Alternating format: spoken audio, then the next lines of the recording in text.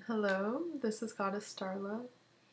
Welcome to my channel. I'm going to be vlogging about what it's like to be a dominatrix.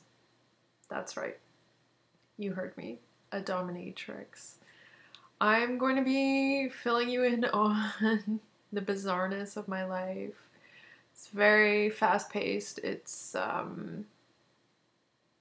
very interesting, and I'm very fortunate.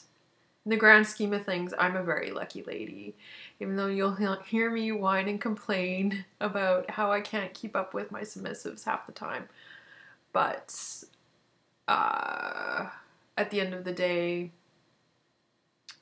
I'm blessed to be able to have this lifestyle and indulge in creative fetishism and be worshipped and be appreciated and be able to take care of people and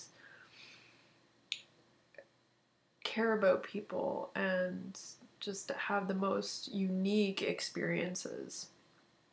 So I am very blessed, but I will complain like a spoiled princess.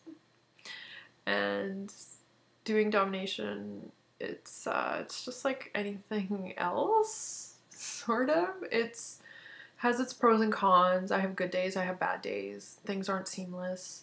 And I'm not, even though I am a goddess, I'm not truly actually a divine superpower.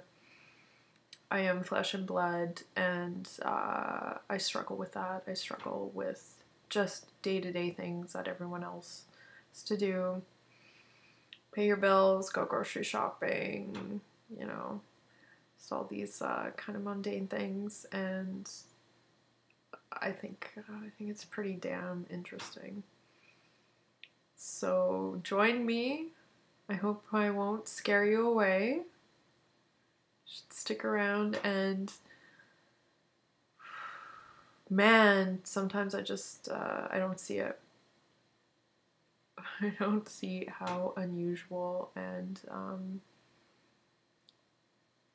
compressed all of these scenarios are. All of my sessions, just all the little things that happen. It's pretty cray. So hang out, have a good time.